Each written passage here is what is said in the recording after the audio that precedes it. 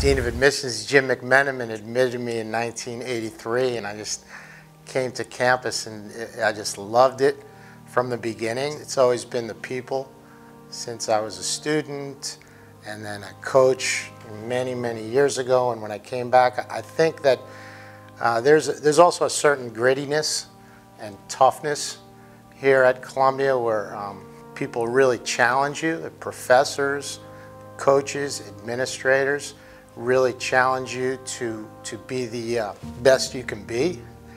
And for me, it was always a place where things I never even thought were possible became possible after I was around in this environment and around these types of people. Jessica DePaulo, Tommy Sheehan, Jackie Blackett, people who really, really care about their well-being. I had such a good experience here in the 80s playing for Bid, and it just always felt like a family here, specifically on the tennis court at Columbia, and then the opportunity to come back and to potentially affect young people's lives in a positive way and somehow maybe impart some of the experiences that I had had when I left, that when Bid gave me the opportunity to come back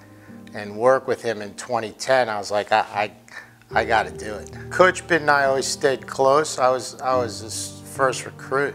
We have the same goals and aspirations for the program, but I think we go about it in different ways. So there's always this kind of tricky balance of, you got to try to help each player become the best, as close to their potential as possible. Different players have kind of gravitated to Coach Bid or I along the way, but we've always kind of come together as a team, and I think he and I have been a pretty good team together. In 2014, we were able to recruit some of the best guys who ended up being some of the best players.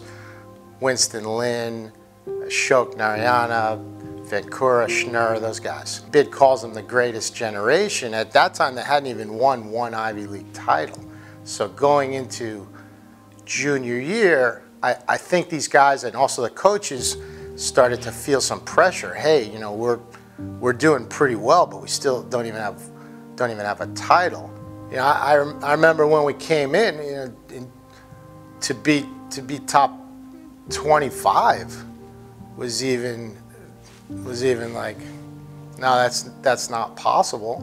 So when those guys broke through to not only win the Ivy League championship in 2014, but then also to beat Vanderbilt in Nashville during final exams to make the Sweet 16 of the NCAA tournament. That was a really special moment. I'd also like to thank Philip Milstein, who from my freshman year, he's been supporting me since I'm 18 years old. And now we look back all these years later and his support is even stronger.